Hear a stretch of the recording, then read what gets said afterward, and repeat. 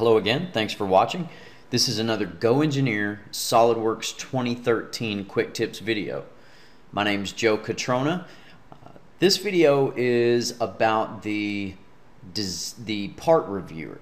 So this was introduced last year, and this year it's got some enhancements to really make it usable. Now, where I see this tool coming really into play is if there's some type of collaboration going on, specifically pinging back and forth to designers or engineers over a specific feature, or maybe the case where it's a training type document.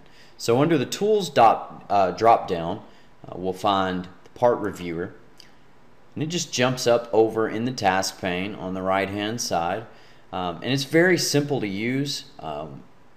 Just basic forward and backward arrows. So let's jump all the way to the back of this part.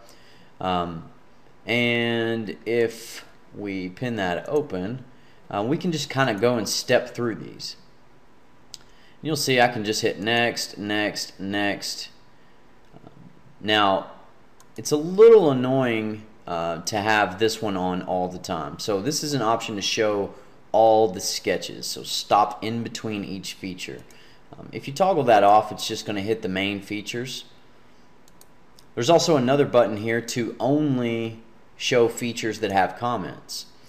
So as you're jumping through there, you may just want to stop at any feature that was significant enough to have a comment by some colleague.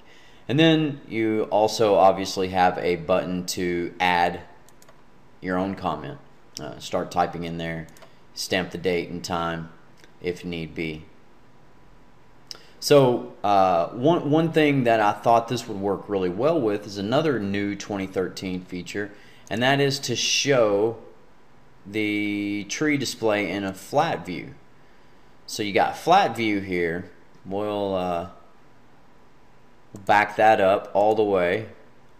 Turn on sketches, turn off comments. So I've got the flat view going where nothing is nested, it's all historical, and I can step through feature by feature and see exactly step by step what the designer went through.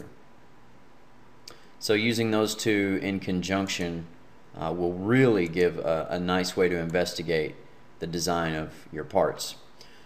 So feel free to leave us a comment. Let me know what you think about this. Is it something you'll use? Is it something you don't care about? Also, feel free to leave us a comment if there's any other videos you'd like to see in the future. Thanks again for watching.